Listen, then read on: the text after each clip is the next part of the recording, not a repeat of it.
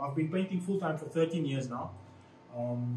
In the beginning, it's basically trying to make an income from your art, but you need to develop yourself. So I did go to art school, and now I went to business school.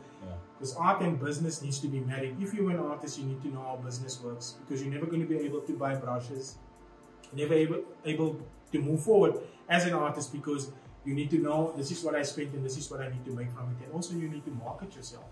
The whole time you need to market yourself, and it's extremely difficult in our country. For any upcoming artist to go into a gallery and say, listen, here's my work, you know, because they're only interested in selling artists that make money. They sometimes do look for new artists, but it's not like an everyday thing. Oh man, that is the hardest thing as an artist, you know. Like all the galleries here today is owned by white people. I'm just going to say it like it is, wanting to speak the truth, right? So it's owned by predominantly white people, Afrikaans people, you know, and they sell like the color washes, they sell like, I don't want to make it political, but this is my journey, you know, this is what it is, you know. As you see, while I'm painting the youth. I'm excited for tomorrow, June 16th. You know? Sure. But anyway, coming back to that, when you do approach these people, they kind of, you know what, it's difficult for me to sell your piece, because how is a white name with with a black surname going to look hanging on my wall? So it's going to be like people's going to question it, you know. So the art's good, but we can't we can't buy into that. Then I realized, wow, this is very political. So it was an extremely tough journey. So I started marketing it myself, and that's where you've seen my work. So I do roadside gallery. I've been doing it 1 year now, because as an artist, if you're not selling your work, you're only a painter. Artist means I'm selling. And I'm selling my work, you know. Super successful. I believe I'm going to be one of the best selling artists in South Africa, even though I'm not on social media.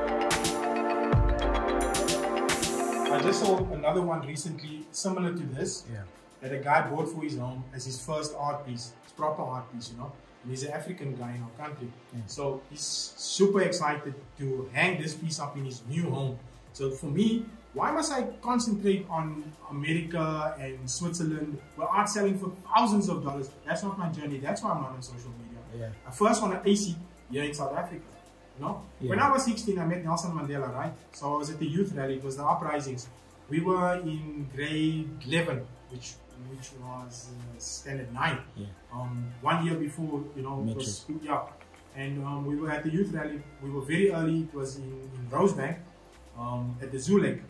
And he was there early at the zoo, and we sneaked into the gate, and then he called us. It was me and one of my best friends, Alistair. And he spoke to us just before he became president. He had like a 10-minute conversation with us, and he said, you know what, you're the future of the country, you know, stay in school, don't drink, don't do drugs, you know, the normal Mandala talks, you know. And we were like, okay.